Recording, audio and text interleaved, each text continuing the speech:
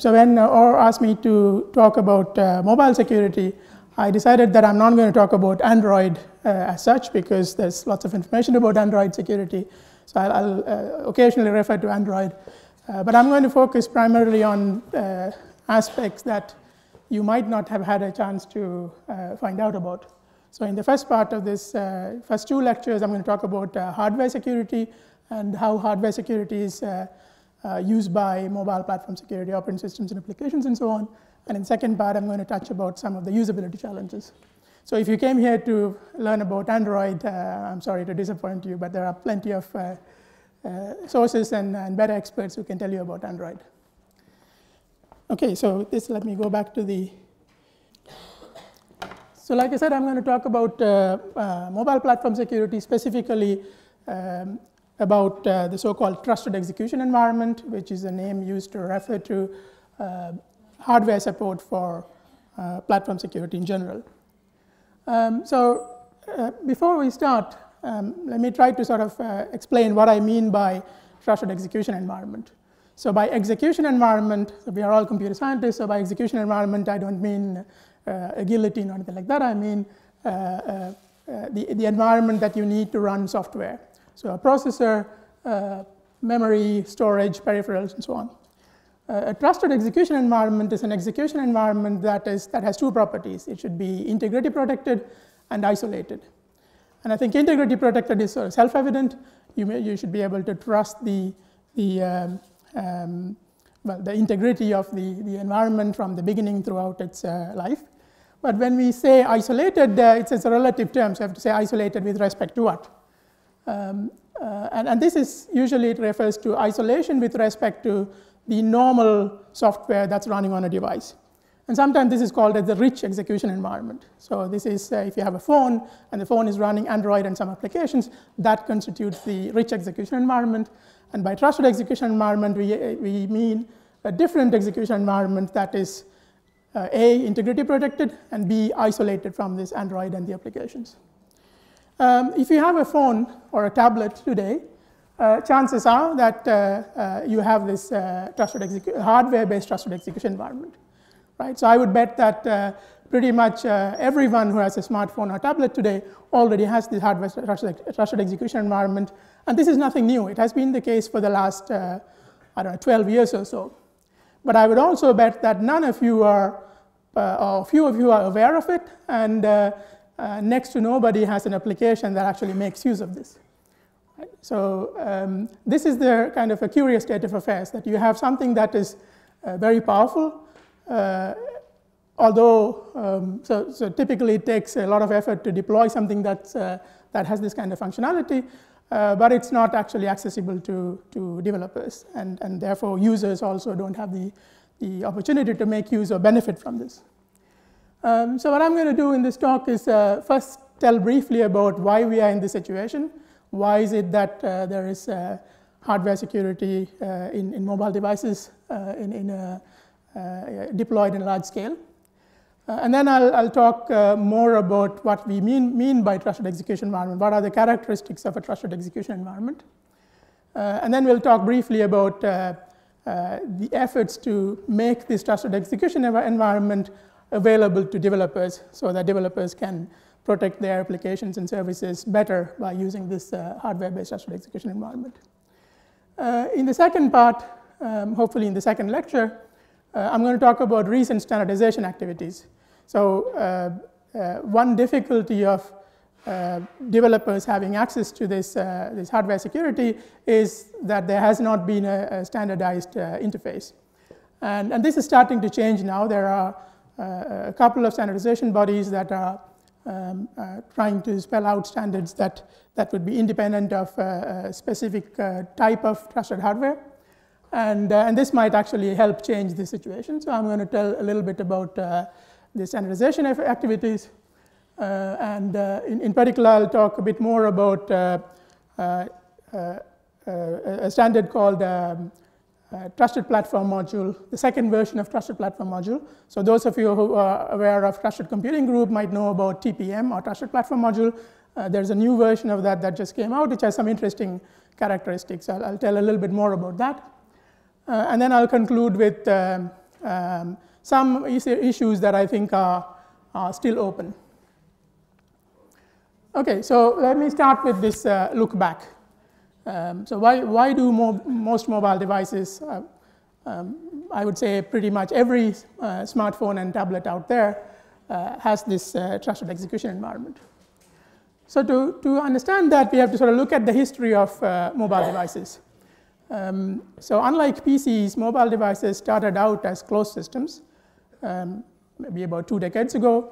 And they're essentially embedded devices. They did a couple of things, making and receiving calls, sending and receiving messages, and they did them very well. Right? But over time, these closed systems became gradually opened, and open in the sense that you can extend the functionality of a device by installing software from different sources, and not just the provider of the original device or the original operating system, but also other developers around the world. And this transition happened in a more controlled way, because there were different sort of entities or stakeholders who are involved in this mobile operating system had different requirements. So compared to the PC world, the PC started out as an open system, and throughout their entire life, they have remained as open systems. And whereas mobile devices had a different starting point, a different trajectory, and that actually explains why we have this fairly advanced security measures, both in terms of hardware but also in terms of software in mobile devices. So who are these different stakeholders, and what their motivations were, and what requirements did they impose on this process of opening up? We'll shed some light on this current scenario. So the first stakeholder, which is a very important part of any mobile ecosystem, are the mobile network operators. So these are the Oranges and Vodafones and AT&Ts of this world. They build the infrastructure for mobile networks. They are the ones with whom you, as a user or subscriber, will enter into a contractual relationship. They might give you a SIM card, and you have a billing relationship with them. They know how to provide service and charge money for you later. And they are a crucial part of this mobile ecosystem. So they had certain requirements for the security properties that a mobile device should have. And this came out of their business models and business needs. So for example, a common business model for mobile operators in many parts of the world, I don't know if you have this in Israel, is subsidized mobile devices. So a mobile operator will give you a phone either below cost or even for free. But in return, you agree that you will stick with that mobile operator for a year or 2 years, and then you will not switch mobile operators. So these are called mobile subsidies. And the mobile operators, of course, do this as a way to expand their customer base, but they are incurring a cost up front by giving a mobile device below cost or for free. So they need technical mechanisms to stop you from getting this mobile phone for free and then ditching the operator and going to a different operator, so taking away the original operator SIM card and putting in a new operator SIM card. So these are called subsidy locks or SIM locks. And from early on, mobile operators wanted mobile device manufacturers to deploy mechanisms that will enforce the SIM lock, so that you wouldn't be able to take out the SIM that is bound to a mobile device and put a different SIM and still continue to use the device.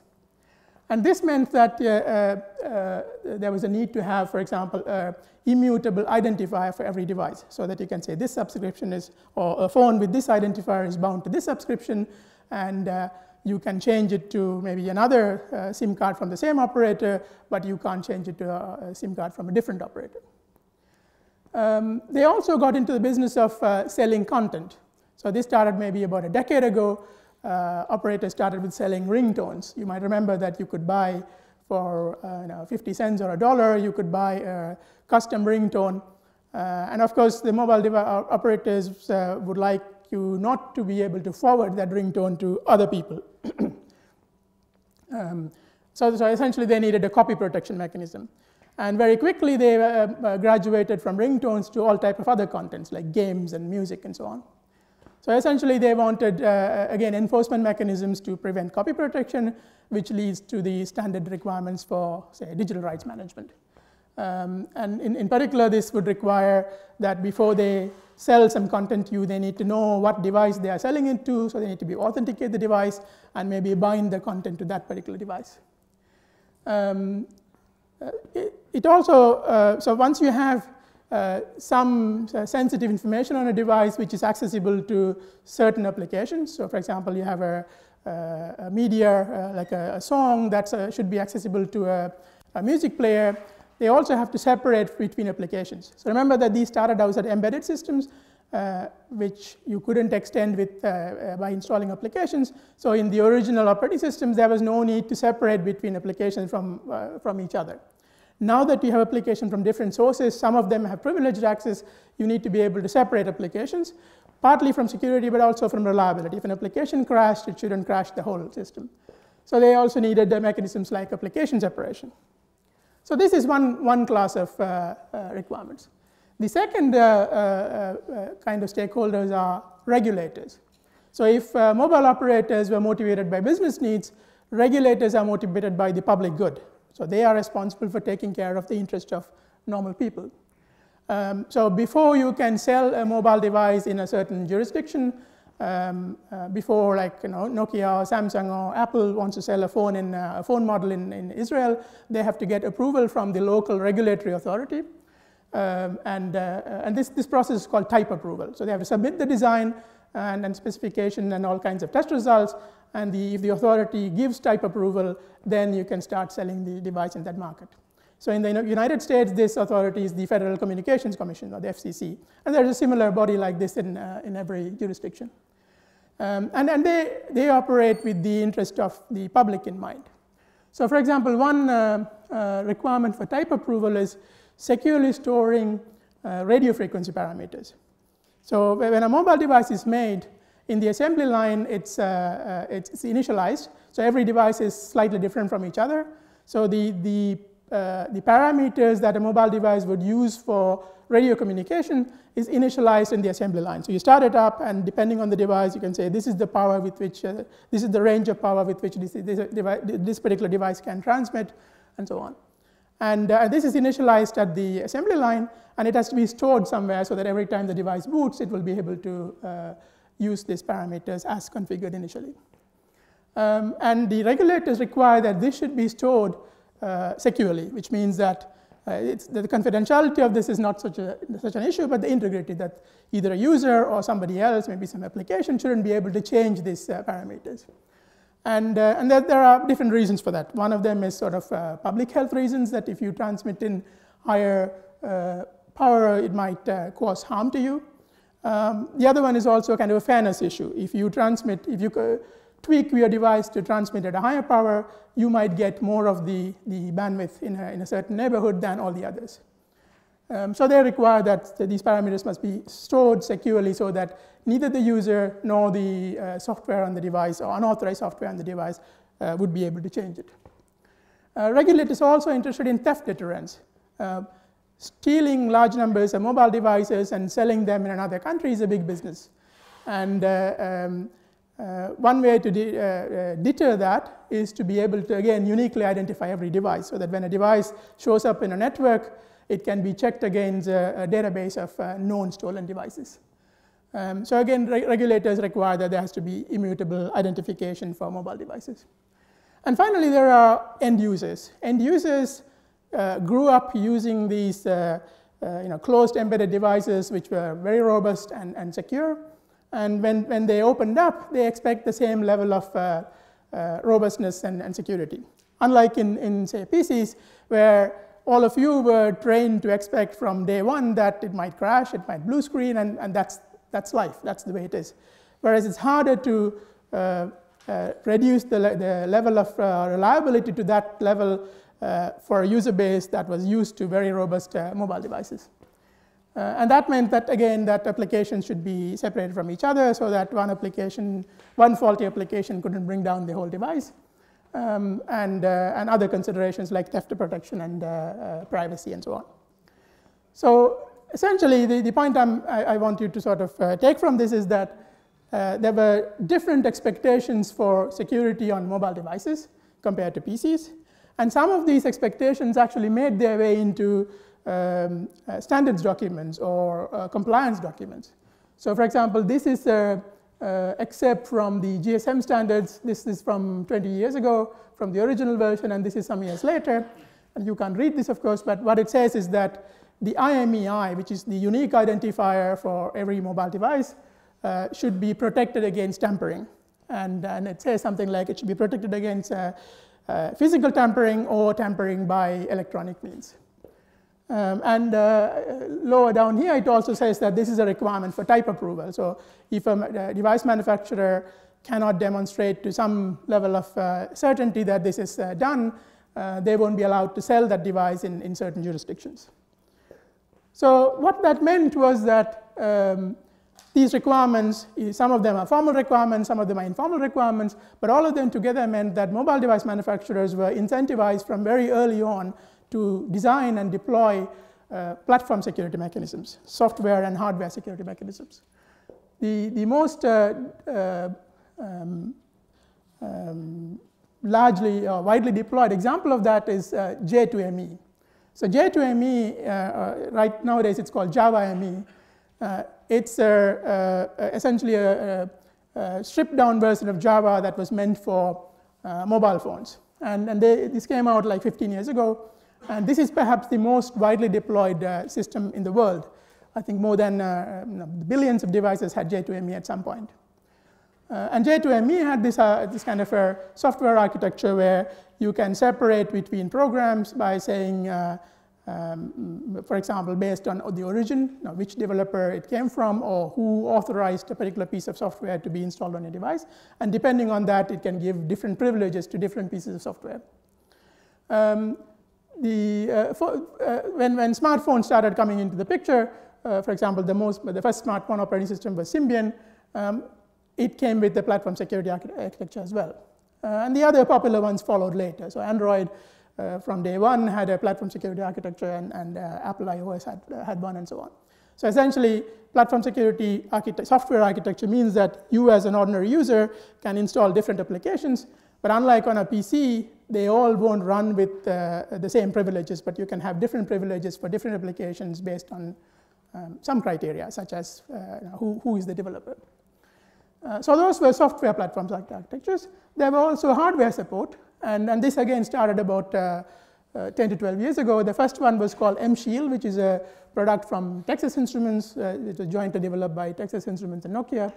And a couple of years later, ARM, which is the company that designs the core that runs in pretty much all of your smartphones, came up with an architecture called TrustZone. So later on, we'll talk a little bit more detail about TrustZone. So all of this, the smartphone revolution for most people happened with Android and iOS, but well before that, there was not only the awareness, but also actual design and deployment of hardware and software platform security architectures. So much so that today, if anybody wants to develop a new hardware design or a new operating system for mobile devices, they essentially have no option than to have platform security right from the beginning. So different starting points and then the different requirements was the reason why there is this widespread use of hardware and software platform security on mobile devices. So in this talk, or in this 2 lectures, we are going to primarily talk about hardware platform security. So like I said, I'm not going to talk about Android or any other software platform security architectures. If you are interested in that, there are some pointers towards the end that might tell you about places where you can find more information. So before I start talking about what's a trusted execution environment, what kind of characteristic it has, I also want to put this in sort of historical context. So as computer scientists, we are often told that we forget about what happened in the past. And there's a risk that that might also happen for mobile platform security. Like I said, most people, even researchers who are working on smartphone security and privacy, the world starts for them in 2007 or 2008. But not only that there was mobile platform security before that, but the concepts and the techniques that are used in mobile platform security actually borrows from ideas that originated sometimes 30 years back. So the idea of having a platform security architecture and using hardware security for protecting them goes way back to the Cambridge CAP machine. And even today, platform security architectures borrow concepts from those days. So for example, every software platform security architecture, Android or Windows Phone or iOS, have the idea of having different applications and giving rights to applications based on permissions, or a permission-based architecture. And that goes way back to the VAX VMS days, where different users were granted different privileges, telling them what they can do in the system. So there was ordinary computer security that goes way back to the 1970s, but there are new developments that continue to happen, like this TPM 2.0, which we'll talk about in the second lecture. Intel has a new trusted execution environment architecture called SGX, and these developments continue to happen. There were also smart cards that are a form of hardware security, which became popular in the late 80s and are widely deployed. And then different types of mobile security architectures that starting from about 2000 and going on today. So in the first part of the lecture, I'm going to talk about these proprietary solutions like TrustZone and MShield and a system called onboard credentials that my group, when I was at Nokia, worked on. And in the second part, I'm going to talk about the standards that are involved in this space, like TPM 2.0 and the so-called global platform trusted execution environment standards. Okay, so now let's think about or talk about what is a trusted execution environment? What constitutes a trusted execution environment? So if you remember, in the beginning we said a trusted execution environment is an execution environment that is integrity protected but isolated from the so-called rich execution environment. So rich execution environment is where you have an operating system like Android, and you have applications like the Android apps. And trusted execution environment is something that sits next to it. It might have its own operating system-like entity, and it can have its own applications, which are typically called trusted applications. And there is some support from hardware to provide this isolation between each other and to assure the integrity of this trusted execution environment. So what I'm going to develop in the next few slides is that a trusted execution environment essentially should have 5 characteristics: platform integrity, secure storage, isolated execution, device identification, device authentication. And these are motivated by the kinds of requirements that we saw in the beginning, right? From the operators and from regulators and so on. And we'll sort of develop this gradually, and we'll end up with a high-level architecture like this. And then later I will tell you how this actually maps to real systems out there. So don't pay attention to this yet, because we'll build this picture piece by piece. So before I do that, let me introduce the notion of a trusted boot. So there are 2 kinds of trusted boot. One is called secure boot, and the other is authenticated boot. So if you think about the process of bootstrapping any device, you connect your phone or your PC or any other computing device and give it power. The actual starting up the system happens in a sequence of stages, and this is called bootstrapping, right? So initially there is some firmware that gets powered up, and the instruction pointer points to the firmware. The firmware looks for a boot block, which will tell where to find the operating system. So firmware gives control to the boot block, which might set something up, and then transfer control to the operating system kernel, and the operating system kernel will start operating system services and applications and so on.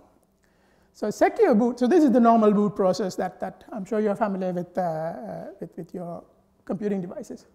A secure boot is one where, so first of all, if you want a secure boot, you have to trust the place where the boot process starts, so in this case the firmware.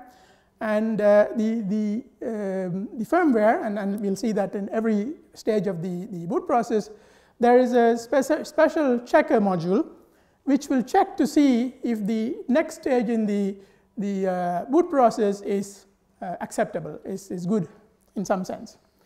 And it's typically done by taking a hash of the code that constitutes the next portion. So for example, the firmware, if it's going to launch a boot block, it's going to take a cryptographic hash of the boot block and compare that with some known good value.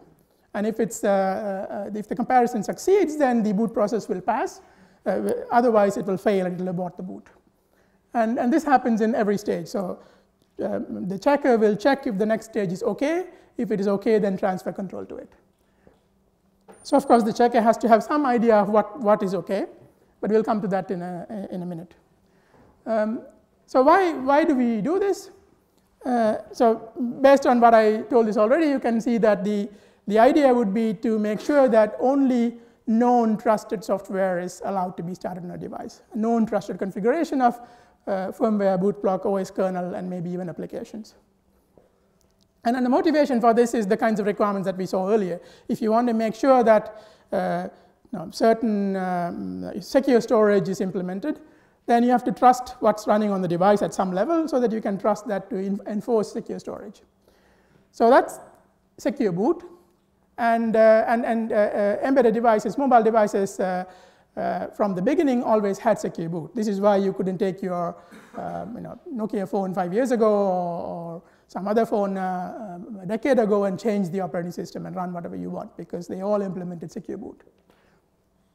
But secure boot can be restrictive in the sense that you are only allowed to run what you want. So the alternative is called authenticated boot. And the authenticated boot says you are allowed to start any configuration. Of course, it doesn't allow you to do that without any other restriction, because otherwise it will be the same as an insecure boot, right? What you do on your PC is you can start anything you want, but that's not authenticated boot. So authenticated boot comes from the caveat that, you can go through the boot process. There is no longer a checker that will stop you from booting something other than the authorized configuration. But there is, instead of a checker, there is a measurer component starting from the firmware and in every layer that matters that will measure the next stage that you're going to boot and remember that as some kind of state information. And typically, the state information is represented in the form of an aggregated hash that we will come to see later. So as opposed to secure boot, where you will stop the boot process if the user is trying to boot something that is not allowed, authenticated boot will allow you to boot whatever you want, but remember what you have booted. So why is this useful?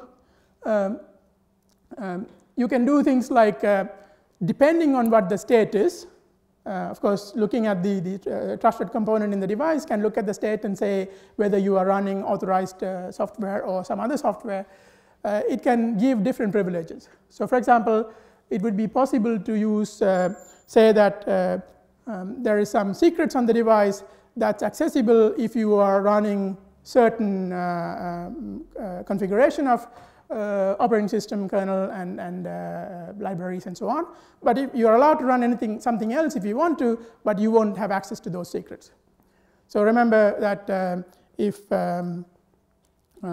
are a mobile device and that has a radio component that can transmit and receive power, so we said that secure storage of the transmission parameters was important, but equally important is direct access to those components, right? If there is an application that can transmit, that can ignore these stored values and that can transmit at a higher power, that would be bad. So if a device supports authenticated boot, if a device is secure boot, then this is not an issue. If a device supports authenticated boot and you are running a non-official configuration, it might be that it doesn't have direct access to these radio controllers. So you can bind the configuration to resources. The resources could be either things like this. So you can control access to resources like the radio transmitter, or you can control access to secrets. So you can say if this configuration stored a secret in an encrypted form, then only that configuration is allowed to get at those secrets. Some other configuration is allowed to run, but it won't have access to those secrets. It's also possible to report this configuration to some external verifier, and this is called remote attestation. So it might be the case that somebody wants to send you some information, but before they send to you, they want to make sure that you are running an authorized version. You have the option of running whatever version you want, but if you're running the authorized version, they can verify that remotely and send you this information. Yes? So this state has to be, I assume, hardware protected? Yes. Otherwise, I can just bypass it by exactly. whatever firmware I want. Right. So for the purposes of this talk, we are talking about the need for hardware protection, and then we'll also see how hardware protection helps these. So remote, you are right that without hardware protection, remote attestation and even sealing is meaningless, because a user who can, attacker who can get to the lower level can compromise these. Okay, so with this we'll go through these 5 different attributes that I mentioned before. So the first one is platform integrity, and platform integrity means that you need to be able to trust the integrity of this trusted execution environment that you're going to start up. And the 2 ways of boots that we saw, secure boot and authenticated boot, will essentially give you this, right? So with secure boot we said only known configurations are allowed to run, and if you trust this known configuration, then you can trust the integrity of the system. So in the secure boot example, we saw that there's a checker module at every stage, and the checker module will compare the current measurement of what you're going to boot with some known reference values. So these known reference values have to come from somewhere. One way to do that is to use code signing, right? So the boot sequence will look for some boot code like a boot block, and the boot block is going to be in insecure storage, because there is you try to minimize the requirements inside this the trusted part, which is often called the trusted computing base. So this is the part that you sort of unconditionally trust, and you're going to load the code from somewhere outside, but you need to know what value to compare against this. And this value to compare against comes in the form of a code certificate, which is essentially the hash, the known reference value of a known good version, which is then signed by somebody who is trusted. So this just puts the problem 1 level further, right? So the hash that you want to compare against can come from outside, but you need to verify the certificate that brings this hash to you.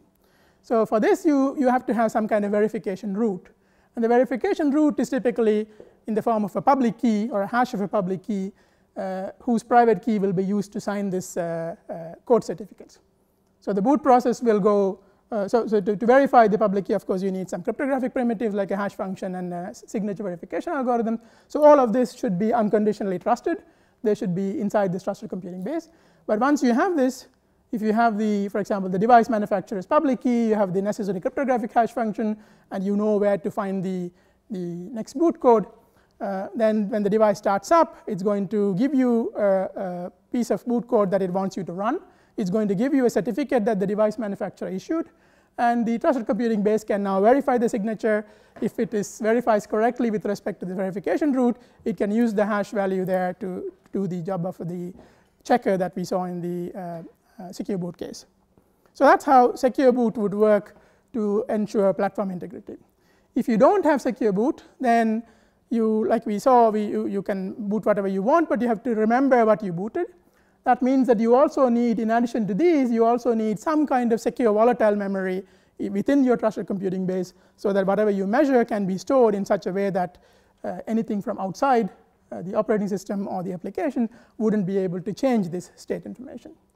So if you have verification root, cryptographic mechanisms, and a volatile memory, then you can a small amount of volatile memory, then you can implement both secure boot and or authenticated boot, depending on the case.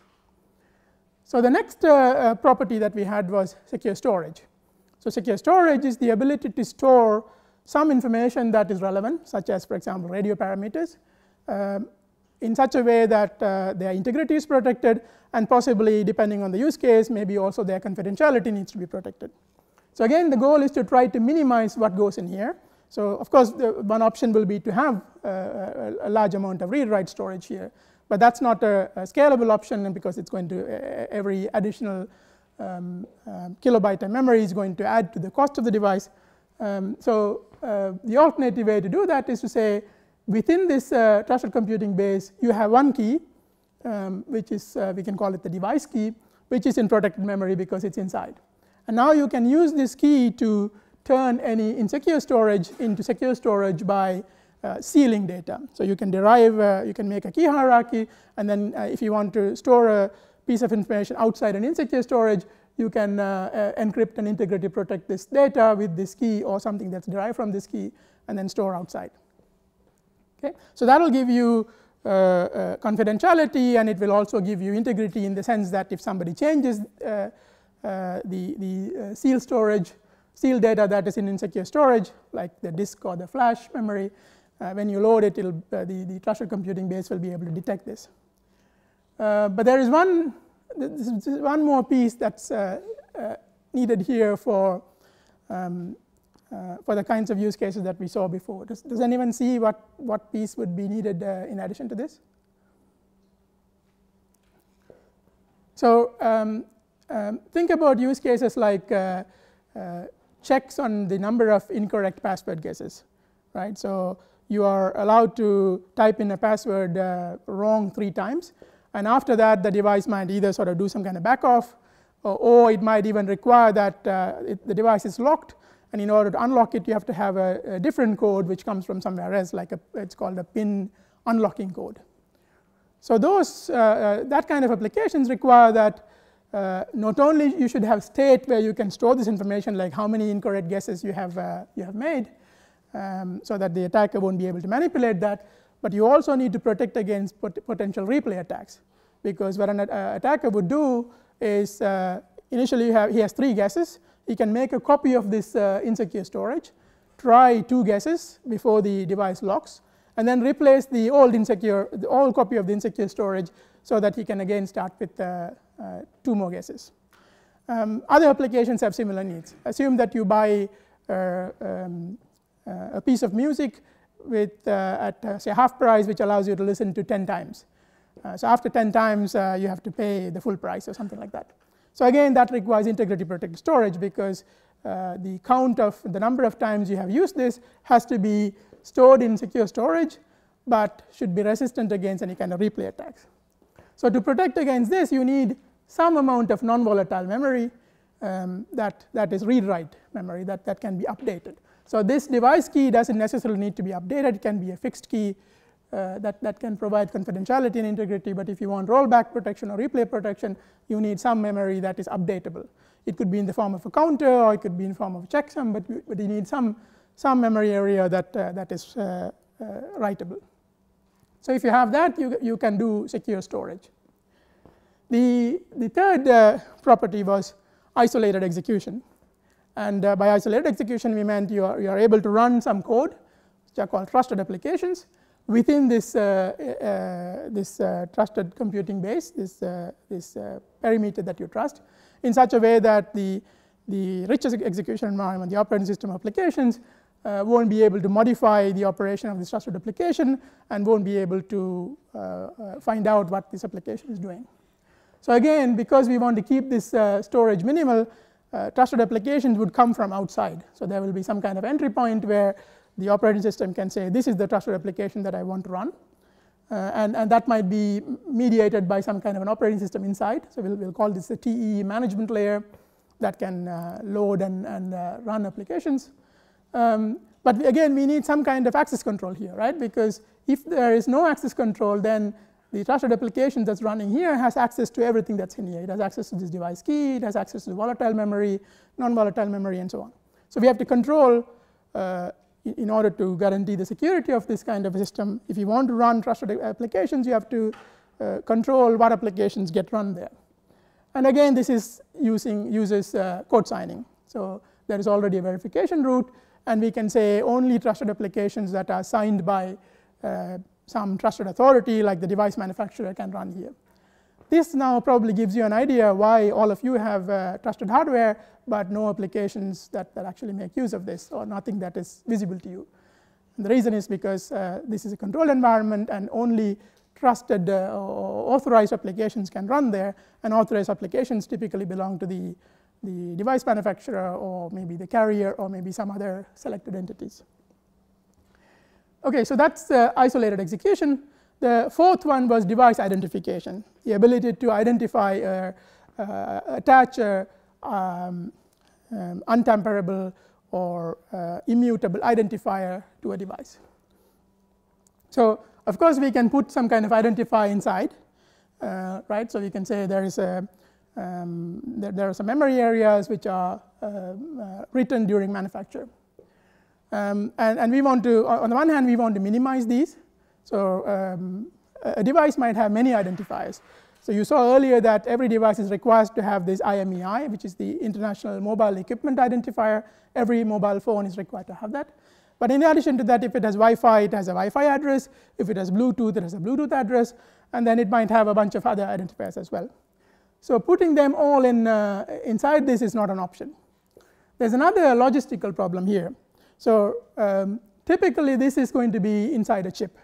And chips are made by fabrics, chip fabs like something in maybe a contractor in China or somebody who will make these. And then at the time of making these chips, they might not even know which mobile device manufacturer is going to buy these chips, right? A bunch of them might be sold to Samsung, another bunch might be sold to Microsoft. They might not even know that at the time of manufacturing. On the other hand, these names or these identifiers that we talked about, like IMEI and Bluetooth device identifier and Wi-Fi, they have structure. And the first part, or the first few bits of this actually identifies the device manufacturer.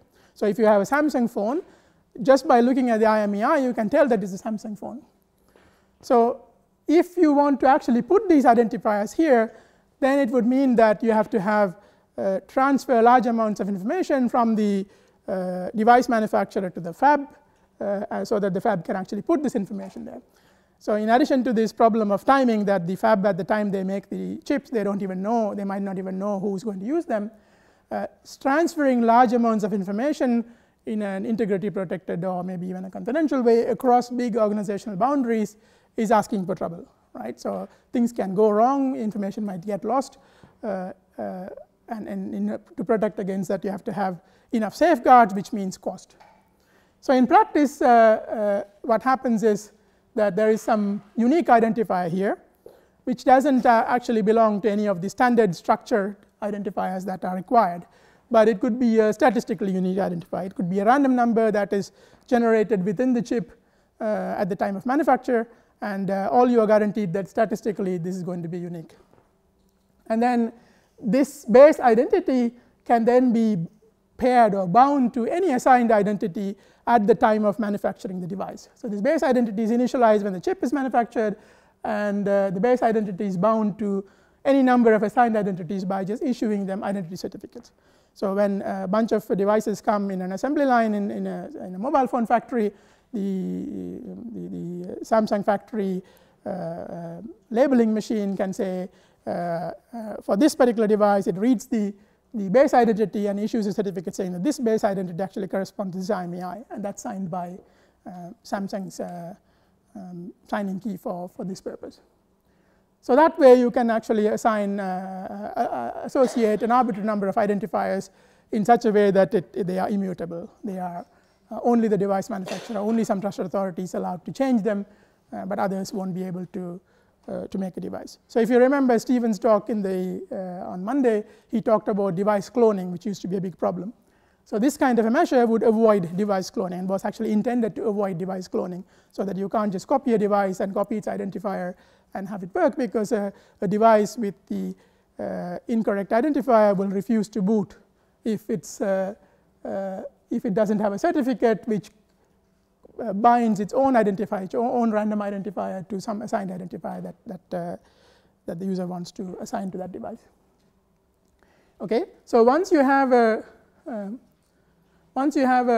identifier like this, then you can also use that to authenticate to other people, right? So if your device has a certain IMEI or a certain Wi-Fi MAC address, and if you want to prove this fact to some external party, then you can do that in the standard way in security. So you have an identity, and you can associate a key with this identity, and the key can be either protected using the secure storage that we saw earlier, or it can be deterministically derived from this device key, because the device key is inside the device.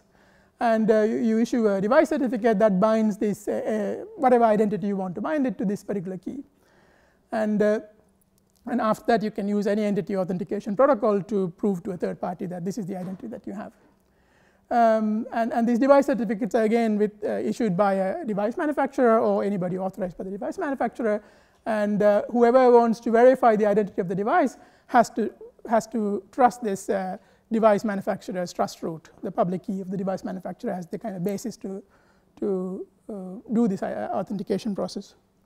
Once you know how to identify a device and authenticate it remotely, you can also use this for this kind of attestation, right? So we said that in authenticated boot, the device can measure what it's booting, it can store that information securely within this trusted computing base. Now it can also, because it has this hardware support, it can also prove that to a third party. And this is called attestation. We'll come to that later. So now we have gone through these 5 properties. Platform integrity, which can be achieved by either secure boot or authenticated boot. We have secure storage, isolated execution, device identification, device authentication, and then maybe also extending that to attestation. So every trusted execution environment out there sort of maps to this general architecture at some level. So as we saw earlier, there is this trusted execution environment. On a device, there may be either one or multiple of these. There are trusted applications in this management layer.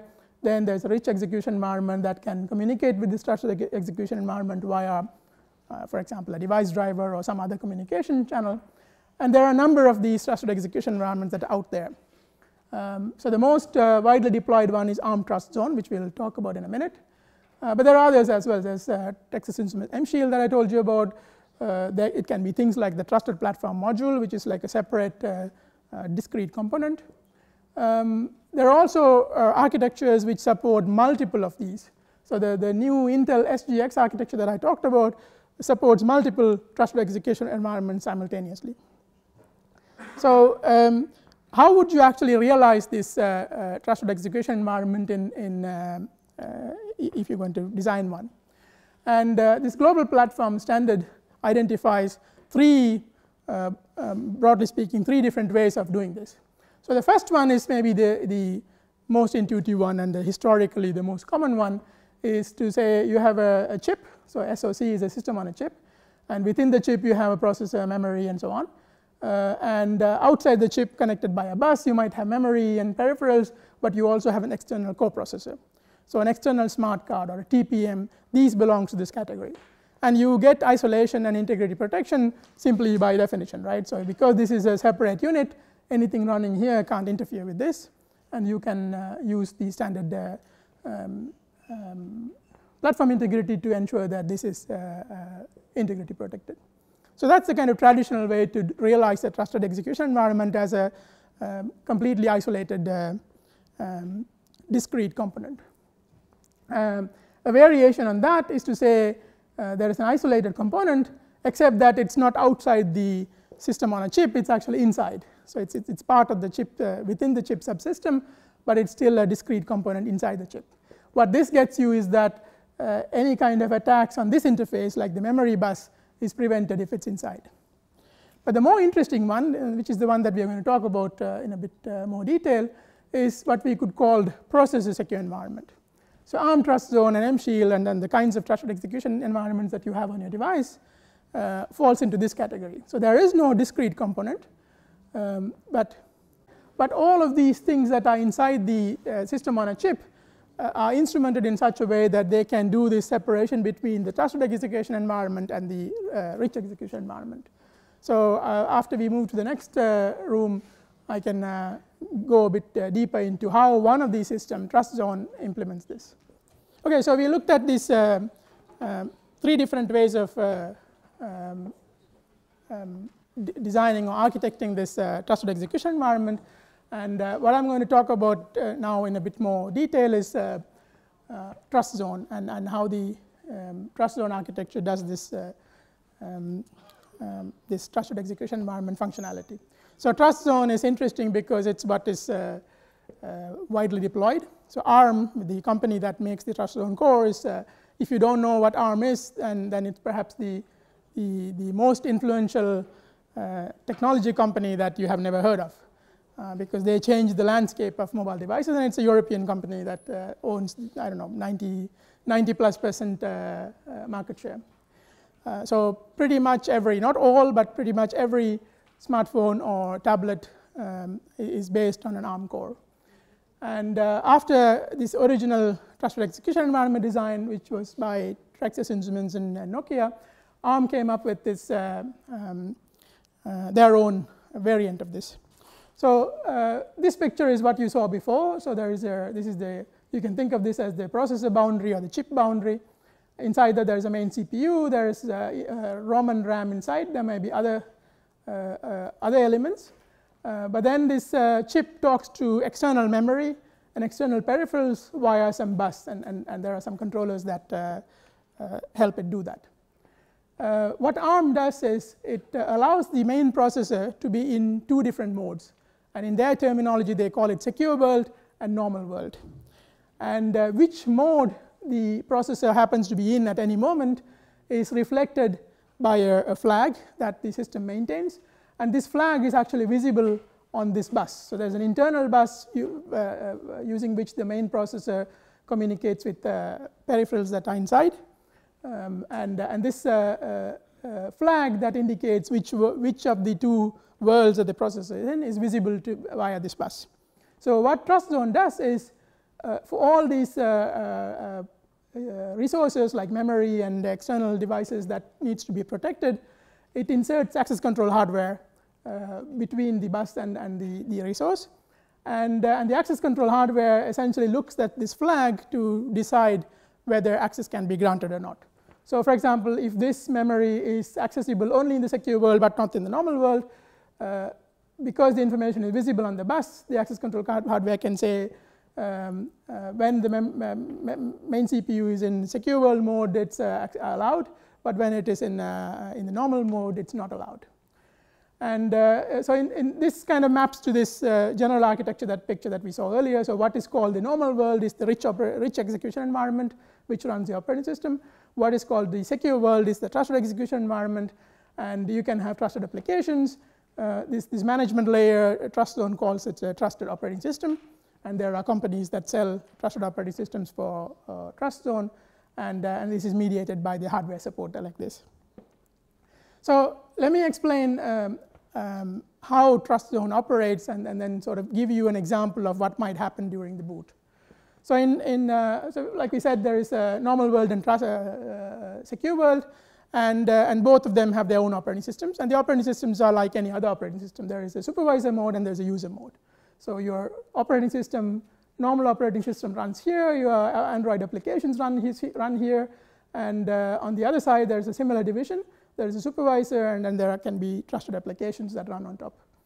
Whenever you boot the device, control first goes to this secure world. And the secure world sets up, the supervisor in the secure world sets up the configuration and parameters that it needs to set up. And then it sets this flag. It's called the non-secure flag, or not secure flag, to 1, which means that it's true. The processor is in this part. It sets the flag and then transfer control to the supervisor in the non-secure world. And after that, the boot process proceeds like it proceeds in any other system. And at some point, if application, let's say your browser or your email application, wants to use the secure side. So maybe there is a key that is protected by the secure side, and some application wants to use this key to sign an email. So in order to do that, because the trusted application is isolated from the rich application, it has to transfer control back to the trusted side, the secure world, and run a trusted application that will do this operation. And for that, there is a specific instruction called secure monitor call. So the application on this side will ask the operating system to issue the secure monitor call, and secure monitor call immediately has the effect of setting this bit to 0 and shielding the normal world from control, so that the control goes to a monitor. The monitor sets up what it needs to set up and transfer control to this the secure operating system on the secure world. Okay, and like I said before, this flag is now visible over this bus, so that the access control hardware can do access control to discrete elements. It can say this particular memory bank is only accessible when this flag is set to 0, which means you're in the secure world, and not otherwise. So it can have security policies like that. Furthermore, the memory management unit can also be TrustZone aware, so that the memory management unit also can see this flag and can do access control not at the level of discrete elements, but arbitrary memory location. So for example, if you have a physical address range like this, you can set a policy that says, no, this part of the on-chip ROM is not accessible to the normal world, but secure world has read-write access. But the remaining part of the on-chip ROM and some part of the on-chip RAM is, for the normal world, there's only write access, write-only access, and for secure world, it's read-only access for whatever reason. So you can set access control policies not only at the discrete element level, but also at the memory address level, at arbitrary ranges of memory addresses. So let me give you an example of how this might work in a hypothetical boot scenario. So let's assume that there's a device that has an on-chip RAM and some on-chip ROM and RAM and some main memory which is outside the processor. And let's say that there is a key in the on-chip RAM which is maybe the device key. So this is a secret that is embedded inside the trusted computing base of the device. So when TrustZone boots up, like I said, the control goes to the secure world supervisor, and secure world supervisor will set initial policies. And it can set something very safe and basic, like no access to anything to the normal world because normal world is not yet running. For the secure world, everything is readable and writable. So this is just to set the initial access control. And then it can do things like, so for example, the actual bootstrapping code, the boot block might be, or the firmware will be in the ROM inside the trusted computing base. So that has to be copied to this RAM so that it can be executed. And it might be also the case that we have this key, but then for actual use, we are not using the key directly. We are going to diversify that key by some kind of diversification mechanism, perhaps depending on the time or something like that. So the supervisor can do all this. It can copy the code. It can also copy the keys and maybe derive the new keys and put them in the RAM.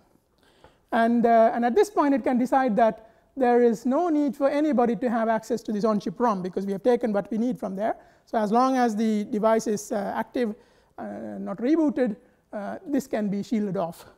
So it can set the address controller to shield off this so that nobody else has access to this. So these ones remain as before. And now it can start to prepare for normal world boot. So when the normal world, when the operating system is running, of course, the operating system needs access to main memory so that it needs read and write access to main memory or parts of the main memory. And, but it shouldn't have access to these on-chip ROM and RAM typically. Right? So it can set things up like this and say in the main memory, normal world has read and write access, but also the secure world has read and write access, whereas this one remains as before. And now it can load the bootloader for the operating system into the main memory and transfer control. So that secure world supervisor will now go to the normal world supervisor after having set this not secure flag to 1. And the normal world just does its thing. It loads the operating system, sets up the memory management unit, starts drivers, and so on. At some later point, an application on the non-secure side wants to make use of a trusted application. So it will ask the supervisor via a library function, and the supervisor will issue this. So before it does that, it has to actually figure out or specify what is it that it wants to do on the secure world. So it wants to run some trusted application, a named trusted application, maybe some signing application that signs a key. It has to give information like input parameters, set up memory to receive the return information, so it might give a message and set up reserve enough memory to receive the signature on that message. So all of that is set up in the main memory, and then it issues this SMC call, which will transfer control to the secure world monitor. And the secure world monitor will copy this information that's transferred from the main memory to on-chip RAM. This would be one way of doing that. So it can say it identifies which application needs to be run. So it could take the trusted application code and the signature or certificate for that code. It can transfer that to the RAM. It can also transfer input parameters to the RAM, and then it can give control to the other side. You had a question? Yes. You have a multi-core device. You have one core working in the secure world and one core working in the normal world at the same time somehow? So this is an open question, how to actually do this for multi-core, and we'll come to that later. So I think different people have different suggestions, reserving one core only for trusted execution environment, or having this kind of allowing each core to act differently but coordinate between them somehow. But now I'm talking about single core devices only, and as far as I know, there is no definite design proposal for how to deal with multi-cores. Okay, so on the normal world, the secure world, supervisor will then schedule the application. It will do the kinds of checks that we talked about before, if it's signed by the correct authority and so on, and then it will run the application, maybe make the signature, transfer the information back, and then give control back to the operating system. So this is how an example operation might go. Question? The truston is independent of the OS, or should the OS needs to somehow have an API for this thing? So yes, so OS has this instruction, secure monitor call, for example. It can invoke this instruction to tell the processor to go into trust zone mode. It also has so these instructions are then made visible to the operating system and applications as API calls, and we'll talk about some of these APIs later. So there could be high-level APIs like load this trusted application, and under the hood that load the trusted application will issue instructions like this SMC. So there are process instructions, and then there are APIs, high-level APIs. So the secure world monitor may also decide not to allow access? Depending on the policy that's set up. So typically, so for example, you might load some trusted application that's not properly signed, in which case, so remember that this is set up by the insecure side. The insecure side is going to say, I want to run this trusted application, here are the parameters. Whether it is run or not depends on the checks that are made by the trusted execution environment, and it might say you have your trusted application is not signed properly, and therefore the invocation fails. Okay, so we'll come to this interface question now. That so the secure world looks like this, and there is some kind of instructions or some kind of way for the operating systems to interact with this. So secure monitor call is something like that. It's an instruction. But we also need ways for applications to be able to make use of that. We also need high-level APIs. So even though trust zone is available on the majority of the devices, what has been missing is really this high-level API. How can developers make use of this? So in the next 15 minutes or so, I'll quickly talk about what kind of APIs are out there and how this is changing. So for smart cards, there are standard APIs like JSR 177 for Java and PKCS11. In popular operating system like iOS and Android, it's possible to store keys like RSA keys, for example, create keys and store them so that they are protected by the trusted execution environment, but that's all you can do. So remember that initially we said trusted execution environment is like a Turing machine. It can run arbitrary applications. So these mobile hardware key stores don't allow you yet to run arbitrary applications, but it can give you access to certain functionality like cryptographic operations.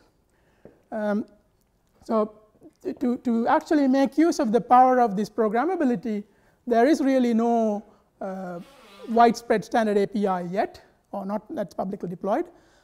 There are two things that are out there. One is this project that I mentioned that my group started about 6 or 7 years ago when I was still at Nokia, and that's called onboard credentials. And the idea of onboard credentials is provide an API for an ordinary developer to not only use standard functionality but write their own functionality and say that should be executed inside the trusted execution environment.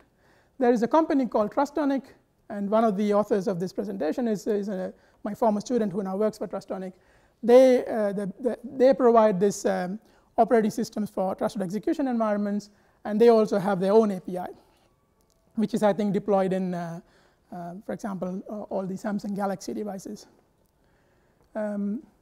So I'm going to tell briefly about what is possible in the Android store, and then something about this onboard credentials. So in the Android key store, you use the standard Java crypto extensions. And for example, you can do things like you can say, I want to generate a key pair, and you can call this method key pair generator get instance, and you can say what algorithm you want to use. And it's possible to specify the local key store, the native key store called Android key store. And if you specify that, then the key pair that is created will be actually protected not just by the operating system, but by the trusted execution environment and its secure storage. So this is from a year ago when this functionality was not advertised by Google, but this is a hacker, an enthusiast. He sort of figured out that this functionality was already available. I believe that now this Google even advertises either this or something similar to this publicly, so that you can create and operate on RSA key pairs in such a way that they are protected by the TE and not by the operating systems. So in other words, this means that if your operating system is compromised, it won't be, if there's malware in the operating system, it won't be able to steal your RSA keys and send it somewhere. It can still use the RSA keys. It can sign something, but it won't be able to steal them and send them somewhere else. Do you have a question? Does those store symmetric keys here or only asymmetric keys? I think this is only asymmetric key as far as I know, but I don't know the current situation. So a year ago, you were able to use RSA keys using this. And under the hood, it worked like this. So you have Java cryptography extension, which is standard. But if you use this particular keyword, then Android operating system handed control over to the chip-specific library. So these were at that time for Qualcomm chips, and Qualcomm had a chip-specific library which knows how to talk to the Qualcomm secure environment. So the operating system on the ARM chip here was called QSEE, which is Qualcomm's version of the trusted operating system, and it allowed you things like generate a key pair, importing a key pair, signing and verifying data. And so all the storage, the actual keys are of course stored in the normal world, in the normal whatever storage, a disk or flash that's available, but it is protected by this secure environment, trusted execution environment using the secure storage mechanisms that we saw earlier, so that you encrypt and integrity protect and give back the key blob that can be stored outside. So whenever you want to sign, this library here knows how to pick the encrypted key and hand it over to the trusted execution environment to unwrap and use it for signature. Okay, so like I said, this even though you are allowed to use, and I think iOS also automatically provides this functionality. So if you create a key pair in iOS, I think wherever possible it's protected by the trusted execution environment. But they don't make use of the full programmability. So I'll tell briefly about what we did in this onboard credentials project, and in the next lecture, after the break, I'll tell you about the standardization activities that are trying to actually do similar things, but in a standardized way. So this is a project that we call onboard credentials, and then it basically grew out of this frustration. So I was working for Nokia, and like I said, this has been the situation for 10 years. For 10 years, we had this trusted execution environment, but even we as researchers could not use this for implementing our cryptographic protocol, because only even within the company, only an authorized small group was allowed to write trusted applications. And this is necessary because every trusted application is like every other trusted application, was equally powerful, and anybody who writes a trusted application essentially has full control over the device. They can subvert subsidy locks, they can subvert DRM, they can subvert all other trusted applications. So on the one hand, you had this very powerful functionality that the cost of deploying which has already been paid. On the other hand, it was not available to developers. So what we wanted to do was, you can imagine that having all kinds of physical tokens that you carry today, like credit cards and secure ID cards and smart cards and physical keys and so on, all of them can be virtualized and put on a mobile device, which will make your life more convenient. But for many of these cases, you cannot just rely on software security. On the other hand, because this hardware security is already deployed, if it was possible to use this in a way that you can write applications that embody this kind of tokens, would be able to use hardware security, that would be a good thing. But it should be done in such a way that every time somebody thinks up a new kind of credential, they don't have to queue to the device manufacturer or even a small group within the device manufacturer to be able to use that. They should have an open platform that where they can sort of write trusted applications and deploy them. Of course, you want to do this without while making sure that a trusted application wouldn't be able to interfere with the operations of other trusted applications, and also wouldn't be able to damage the underlying system as a whole. The two co-authors, they were my former PhD students, and their dissertations were actually based on how to design this and what kind of applications it can be used for and so on. So essentially what we have is very similar to the picture that we saw before. Inside the trusted execution environment, we have an interpreter. So it's not just an operating system, but an interpreter that can isolate trusted applications from each other. And on the mobile operating side, we had an API that applications could use. The kind of distinguishing feature of what we did was this idea of open, what we call open provisioning. So the smart cards typically have a very centralized provisioning model. So if some service provider wants to use smart card, they have to all go through a central authority, and it's the central authority that can provision smart card applications to your smart card. And this is a very standard model, and what this means is that even though technically there are multi-application smart cards, in practice they are single application smart card, because if you as a developer want to deploy an application to my smart card, you have to go talk to the entity that controls my smart card, which may be my employer or my bank or my operator or whatever. So we want to turn this model into a more like an app store model, where we design a security architecture here so that any service provider, as long as you and the service provider agree, they can deploy a trusted application that allows you to securely use their applications. Or a bank can send you a trusted application which you can use to authenticate back to the bank. Your employer can send you an RSA secure ID token which you can use to authenticate back to your corporate VPN, and so on. And in fact, one of the first applications we did was in collaboration with RSA, because like Stephen said, RSA secure ID had these so-called soft tokens, which I implemented in Java. So instead of having this physical token, you can have a Java application that you install on your device. And they were not very happy about this, because you can, of course, reverse engineer a Java application and get the key, the shared key between the token and the backend. So they were very keen to be able to use something like this. And they actually used these onboard credentials to prototype a soft token, which they never brought to market, but they were one of the first users. So the actual provisioning model is fairly straightforward. Every device having OBC has a certified key pair that authorizes that device as having a genuine OBC implementation. And somebody who wants to provision to this device essentially gets the public key of this and the certificate, and they can now create a security domain on your device by provisioning what we call a family key. So they can send a key, and they know that that key will only come to the OBC, the onboard credential or the trusted execution environment on your device. And then they can say, this key is going to define a new family that I will control. And they can then use this family to provision secrets. So they can say, here's a shared secret that this user is going to use to authenticate back to me. And they can protect that using this family key, so that the system on the user device knows that that key belongs to that particular family. They can also authorize applications. So essentially, they can do code signing. They can say, here is an application that should be allowed access to keys in this family. So they can take the hash of the application and say, I authorize this application with my family key. The reason why we use symmetric keys was, at that time, 6 or 7 years ago, RSA was still rather limited. The amount of memory we had was rather limited. So we were talking about code that should fit into few kilobytes of memory. And therefore, we had to cut corners and without compromising security, but using a symmetric key, of course,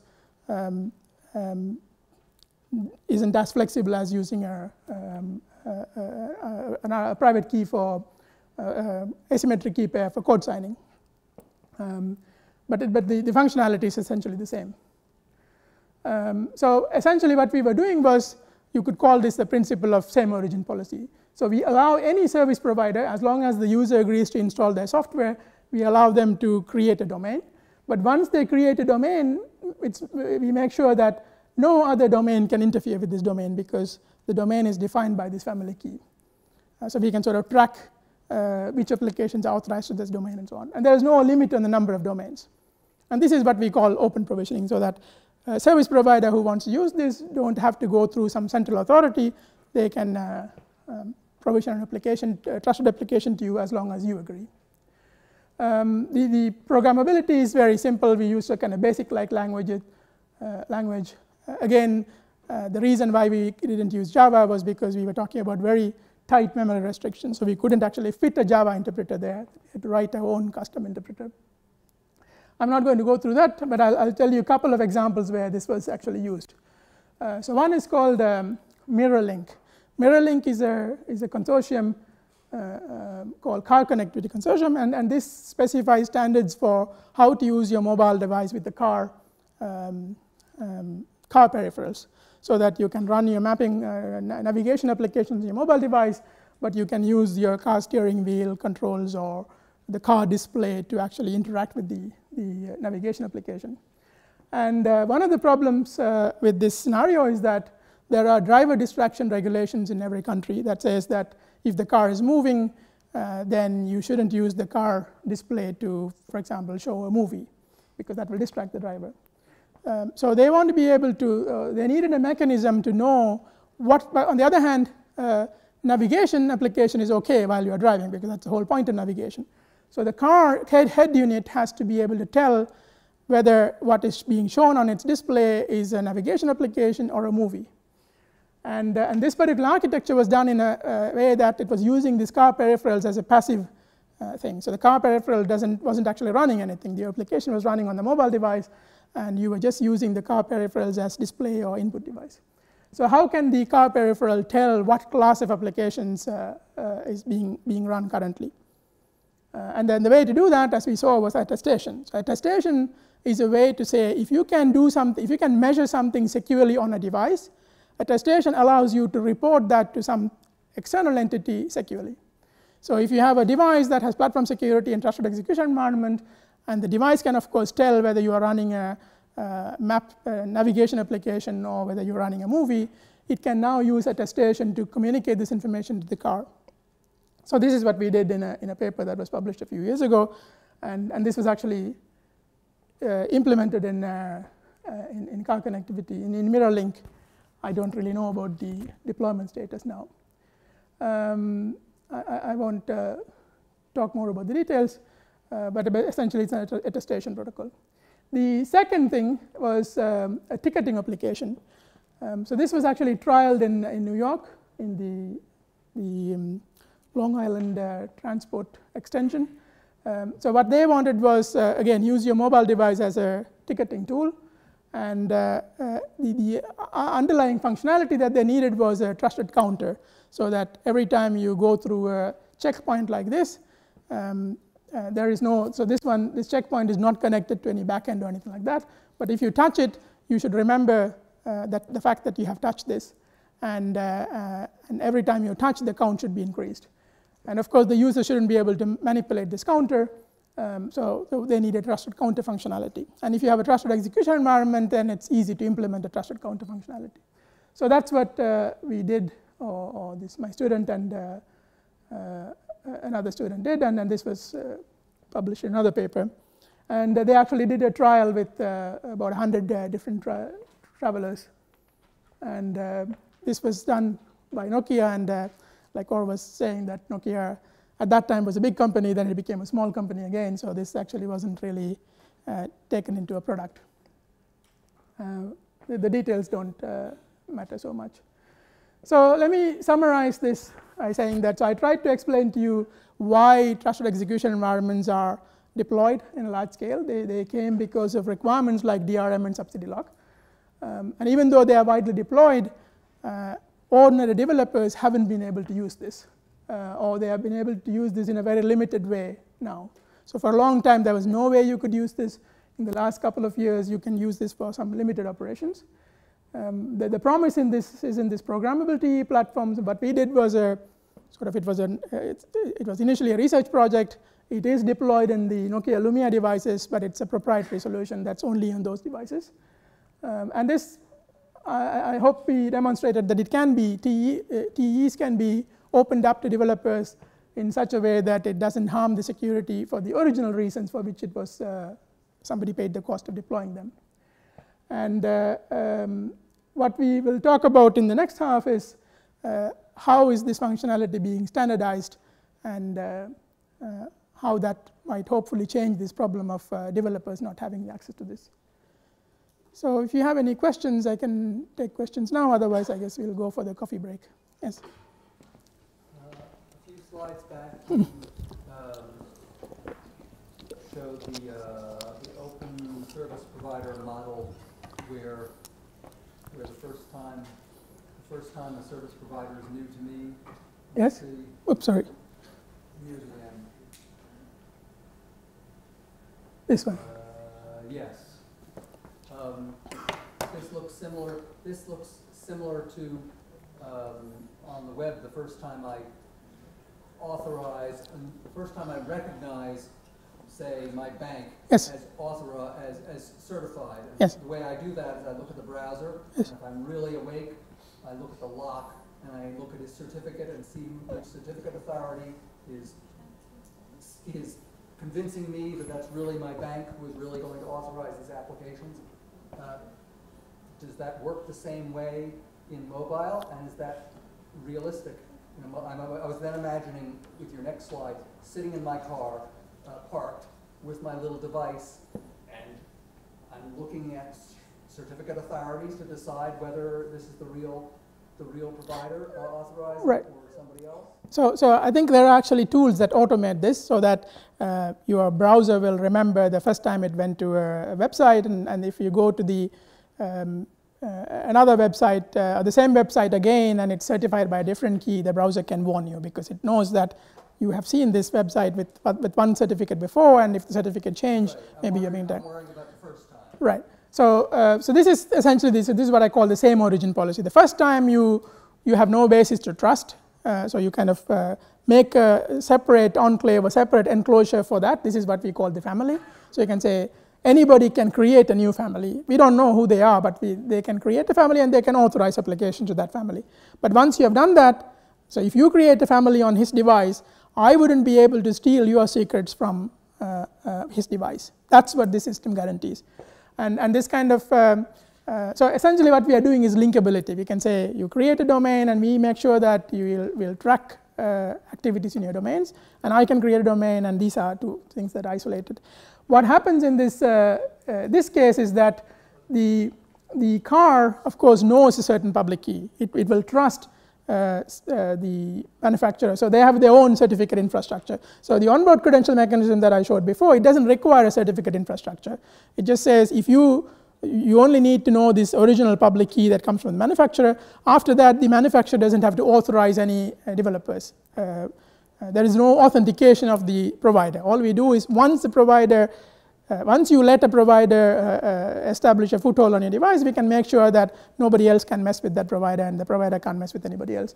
Here we can go, so that's not exclusive, it's not mutually exclusive from having a proper PKI. In this case, they have a PKI. This consortium runs a PKI. So all the cars knows all the authorized device manufacturers, and the attestation that comes from a device manufacturer is accepted only if they belong to the consortium. So the user is unaware of any of these. Remember that the user is the enemy here, right? The user is the one who wants to watch a video and drive a car, and the car manufacturer wants to stop this case. Does that answer your question? Yes, it sounds like the PKI keys Needed here. knowledge is built into the devices like Right. the cars. Right. The car manufacturer has to get it right. Right. So the underlying functionality doesn't require a PKI, but in particular use cases like this one can actually bolt on a PKI on top. And then a PKI is essential for something like this, because a car cannot just trust any arbitrary device manufacturer. Yes? About the application that you can link your mobile device to the car, what happens if someone steals a certificate of manufacturer, you can install apps on the car or something like that? No. So right. So well, first of all, if a mobile device manufacturer's keys are stolen, then that's a big problem, right? So they have to take care of that. So what happens is that in this particular example, if say Samsung keys are stolen, then you as a user could install them on your Linux laptop and run a video on your Linux laptop and then convince the car that it's actually a maps application, and the car wouldn't know. The car would let you see it. So that's the kind of damage that can. No certificate verification or something like No. that. So this one is built on top of. So the original OBC doesn't have any, because it doesn't use certificates other than the manufacturer certificate. This one has a proper PKI that has all the joys and travails of a PKI. So they can revoke manufacturer's certificates and so on. But this is on top of OBC as an application. Yes. Also, also the capability to control external tracks. Is there any intention or was there any idea by the phone companies to have specific hardware to allow the user to know that it's in classroom mode, like to allocate a small line to the phone or Right. maybe a piece of the screen? So. Because otherwise the user may never know that it's really Right. So remember that the original motivation was not for protecting the user; it was for things like DRM and so. You do want to protect, like if you have some application with your Yes. So what you are talking about is what's called a trusted UI. We'll talk about that again as a kind of open problem. So right now, nobody I know has this, and the reason is cost. Because so when I was in Nokia, we had this long fight that we wanted to let us have either a button or an LED or something that we can control. But normally this will add some cost, like say 5 cents for a LED, and that will translate to about 10 euros in the price of a device. And the decision makers will look at to see what is this 10 euros going to bring us if they give it to us, or if they give it to like the people who write games. And guess who wins in the end? The people who write games win. So even allocating a little part of the real estate for trusted UI indications and so on hasn't been successful, primarily driven by cost. And we'll talk about this later in the sort of open issue section, but also in the usability part in the afternoon. Technically, people know how to do this, or at some level it hasn't been validated in large-scale user study.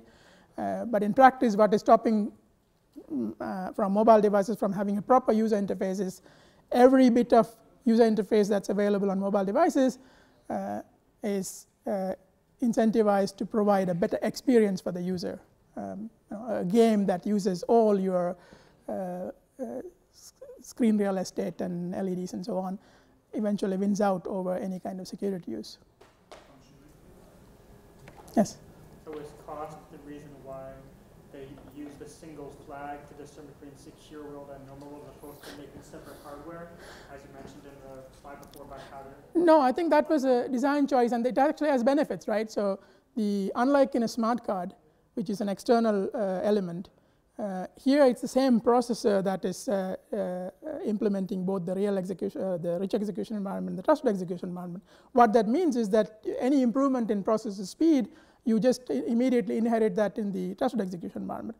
Whereas in smart card, like TPMs were notoriously slow. You have a fast processor, and if you want to offload cryptography to a TPM, it might be an 8-bit processor with a very low clock rate and so on. So doing the design in this way, that the trusted execution environment was not a discrete component, but this logical processor mode, has some advantages. I don't think cost was the reason for them to do this. I think they thought that this is an alternative design that has its own benefits. But I'm not the designer, so I don't know the real answer, but this is my guess. If there are no other questions, let's take a break until 11:30, I guess.